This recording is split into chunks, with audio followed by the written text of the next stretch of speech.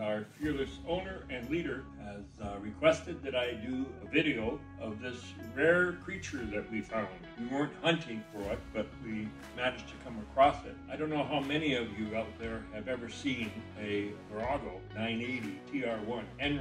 These bikes were produced in Europe and sold widely in Europe, but not too many in Canada. There was a version that came out, I believe 82 and 83, that was a 920 and chain drive, but not a TR1 version. This puppy is a 981cc, basically they called it a 1000cc engine, and produced 60 horsepower. It was basically 59.8 cubic inches, and it was quite a powerful one, and because it was chain drive, it had a lot of pull, and they're quite sought after.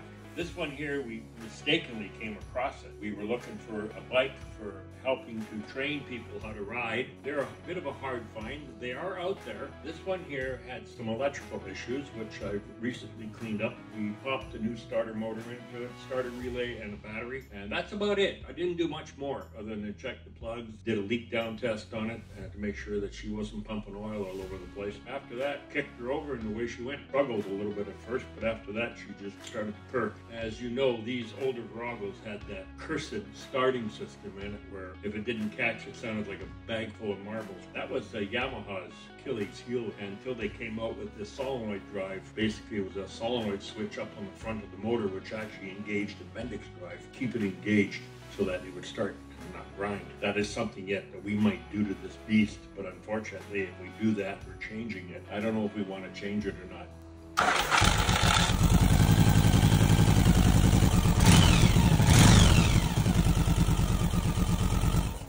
I'm not really sure what I'm going to do to it. Her exhaust system has got a lot of leaks in it. I might convert the exhaust system to a 2-into-1. These mufflers here, it's got a lot of holes in it.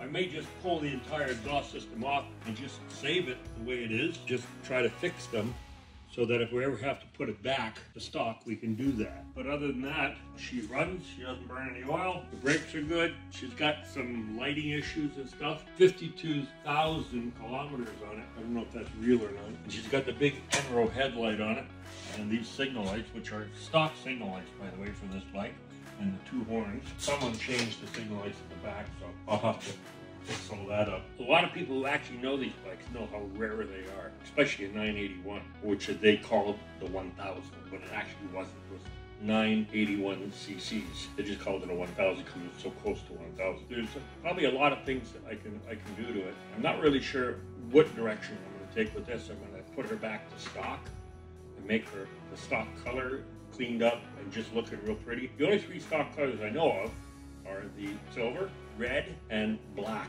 Those are the only three colors I know of that these bikes came out in.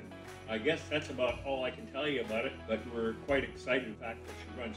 The other thing too is that I'm not sure, but I'm gonna run the engine numbers on this thing. On the engine itself, it has 981 cc's on the bottom of the jugs. I don't know if this is the original engine or not. Some of the numbers do match up with the VIN, but I'm going to do some further checking.